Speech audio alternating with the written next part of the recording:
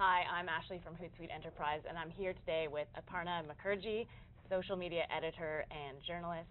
And we're here today to talk about the ebb and flow of social and the changing of tides, if you will, for businesses embracing social media. We're here at PivotCon, and obviously social business is what everyone's talking about, and what is a social business. And certainly what we're seeing is that a social business is an organization that's not just using social internally within one department, it's a business that embraces it throughout all departments and all employees. So really, social business is business as usual, if you will. So in your research, in working with the Fortune 100 brands that you've worked with, what would you say is the standard of social business as usual? Well, Ashley, I think you actually nailed it. It's business as usual is social business at this point. I think the bigger question is what business isn't becoming social?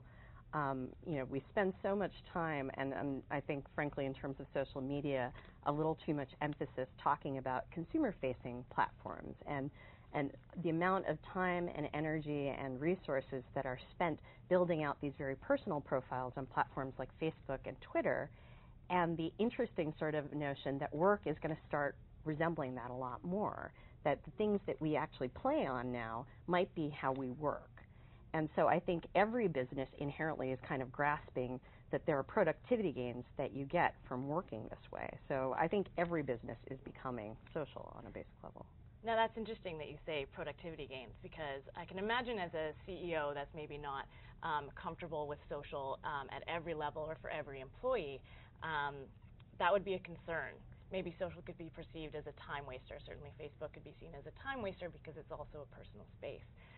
As a CEO, how can you embrace it, and what are the productivity gains? Well, we're all learning a lot by playing on Farmville, so, there's productivity gains there. But seriously, I think any CEO or executive that's wondering what the point of social is in terms of how that improves worker gains versus wasting time and creating a time suck just has to think about email as one example. In fact, there was an article in today's Fast Company by Ryan Holmes, CEO of Hootsuite, about how email is really someplace that we're spending far too much time and all of this information that's locked up into it. You just have to think about this stat. An average worker spends about 1 out of 12.6 minutes of his life on 114 emails a day.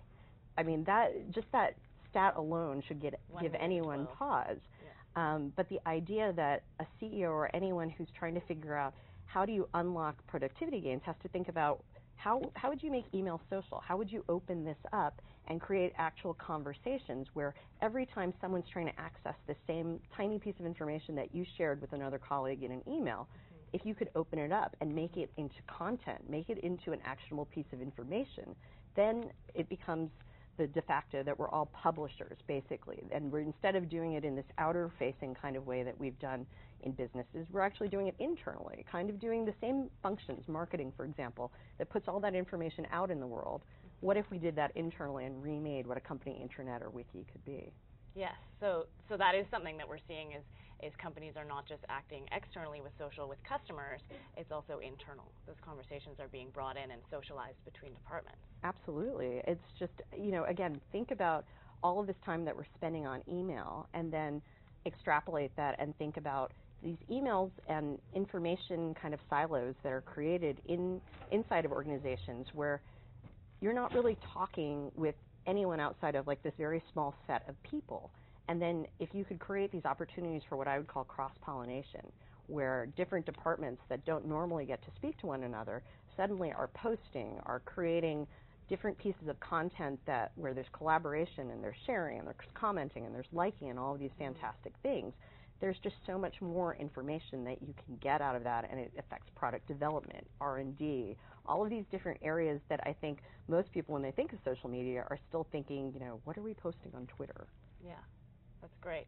So then how does technology come into play? How does the tools that we have all of our employees using have an impact on this productivity?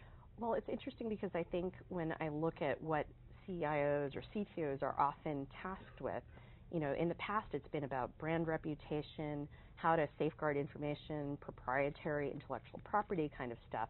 And I think what you see now is really going beyond this normal purview and thinking more about innovation and whether it's the hardware, really empowering employees with mobile devices and tablets and that sort of thing, but also really looking strategically at how are you creating these opportunities, how are you encouraging and leading by example in many ways, and making sure you create this culture where beyond the actual technology and the platforms, you're creating an organization where it's expected that you're going to share and that openness is really an attribute you're looking for in employees. So how does mobile come into play? You mentioned the CIO. I know that role is rapidly changing as a result of social, and mobile is a component of that. Can you tell us about how mobile is changing? Yeah, absolutely. Well, I mean, there are a lot of examples, I think, where there's really disruptions to how business is done, how people work, how data is shared. So I think a great example in the healthcare industry is giving doctors and healthcare providers tablets and mobile devices where instead of creating this kind of shift of information still in paper form in some cases, you're broadening it, you're creating big data sets that can be read so that there's more information that's being extracted from it. I think in some cases, I think of big organizations that are international that have really far-flung locations. For the Nature Conservancy, for example, which is an NGO that I love, has created a social intranet where you have people who are studying what's going on in the Barrier Reef, for example. They're able to transmit what they're doing from location on site using mobile devices and meet virtually with colleagues in these virtual rooms. That is really something that's powered by their decision to try and connect all of their employees in this very cohesive kind of way that's really resembles more social media than the average kind of virtual meeting space. Yeah, great. So it's really disrupting how everything happens, right? I love the example of the board of directors wanting to see, how implementing these changes is really impacting productivity and changing how processes happen and innovating. What about regulated industries? That's where we start to run into some barriers. How does that affect this use of social media? Yeah, it comes back down to openness, and there's something that is inherently contradictory, especially in very compliance-driven regulated industries. I'm thinking of pharmaceuticals, financial services, where I've certainly worked in places where it makes perfect sense, but it's so far away from how I think we'd like to move in social to have, for example, tweets that are prepackaged that sit with legal and compliance for 3 days before they can be posted. I mean, when you're talking about an industry that is still kind of entrenched in that, is trying to figure out kind of preemptively what the SEC or FINRA kind of wants from you, it's very hard to kind of embrace change. So it's a kind of scary place, and that's where I think the role of a CTO or a CIO really kind of leading the charge, or really executives making it clear that social media is something they're embracing. So, I love seeing executives tweet, for example. I think that sends a really strong signal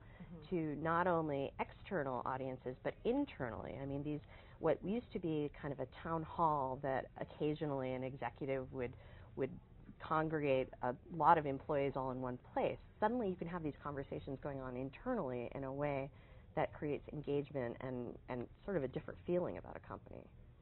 Yeah, certainly. I know that we saw that here at PivotCon, where they talked about the courage of a CEO to start tweeting. What is the value in having that voice externally and even internally for employees? How is that going to change a company? Well, it really does send that signal, and it starts a conversation. Again, it seems a little contradictory sometimes that in the consumer marketing space, we're often looking for these evangelists and brand ambassadors among customers or vendors or whoever it is. And I think the idea that you're looking internally and trying to figure out how do you activate these groups of people who are spending, we spend so much of our time at work. And for those of us who are lucky enough to kind of love what we do and to breathe it and live it, we want to share that. So the idea that an organization is really empowering and encouraging and leading by example to have its employees engage on social media and then bring that same mentality internally. I think it's powerful, and it's happening. It's kind of inevitable that it's happening, to be honest. Yeah, definitely. And we know that our customers are at the center of, this social circle. So if an organization is embracing social internally and everyone's using it, then they're also understanding how their consumers are using it. Absolutely. So how does that exchange, how does this internal exchange influence that relationship with your customers now externally? Well, I think, there's fantastic examples of product development and companies that have created vitamin water, creating a new flavor, or Airtran really going to its customers and saying, what is the one thing you want? And now there's Wi-Fi on all flights. Those examples, I think, are fairly clear. The question mark of how, on the enterprise level, you're using a similar kind of set of tools and tactics where you're crowdsourcing all these fantastic things, but then internally, are you doing the same thing? There's this phrase in the design world, co-creation, and are you setting up what are the mechanisms you're using to have these conversations? And I have to say, Hootsuite is kind of doing this from the perspective of opening up these channels where instead of, again, locking everything up in emails, talking about how we might approach something, you're creating this big open conversation, and that's exciting. Yeah, so you're talking about conversations, yes. The tool itself. So that is valuable, and I think that that's a great place to have this exchange internally and then, again, push that out externally. It's not just one or the other we're seeing with the enterprise. Yeah, it's really, it's your point exactly. It's no longer a one-way communication or one set of things. It's the sort of large collaborative universe of different tools and different pieces, and I think that's actually one of the kind of cognates from the social media world as we know it on places like Facebook, where it's lots of different types of content. It's lots of different pieces of information that are kind of streaming past you. And, I love the idea that for those of us who do find these platforms really engaging, and I think it's difficult not to, frankly, for the amount of time we spend on Facebook, on Twitter, if work starts to resemble that, where you're just in this environment where you have this constant flow of what your colleagues and other groups are kind of doing. And, that has to help with the creativity as well as the improvement on R&D, on operations, on these efficiencies. And even from an HR perspective, we talk about social being used in all departments, but if you have an engaged, happy, social environment where people are sharing and learning and embracing their company culture and also what other departments are learning, HR must be picking up on this and using this then for recruitment and publicizing the culture of the company. Well, again, social media has been used for recruiting by almost everyone, but the notion that you actually have gaming mechanics, this immersive experience, there's some great examples of orientations that no longer are kind of the video that you're watching or even this really kind of staid module. You're actually in an experience where you're experiencing what decisions, what you would actually do as a new worker, and that transforms it. That stops being a checkbox. To me, that's the biggest kind of takeaway. If you're in a business where social media is just another checkbox, I don't think you're doing it right. I think you need to create. Well, it's not social business. I think it's the idea that organically your employees are going to pick up the baton and run with it, and you're giving them the tools in terms of an open social kind of business environment. Yeah, no, I like that. You're giving them the opportunity to run with it.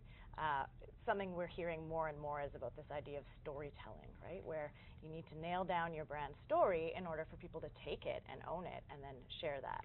What are your thoughts on that? What are you seeing there? I think my big takeaway is authenticity, and that's why you have to enable everyone in an organization to represent you on social, internally and externally, because the biggest point of the story is be real. I like it. So we're almost out of time, but we want to keep this conversation going. Definitely. So please feel free to ask us more questions or contribute to the conversation on things you've heard here by tweeting with #HootBusiness. That's Hoot like an owl, business. Thanks for attending, everyone. Thanks, Ashley. Thank you.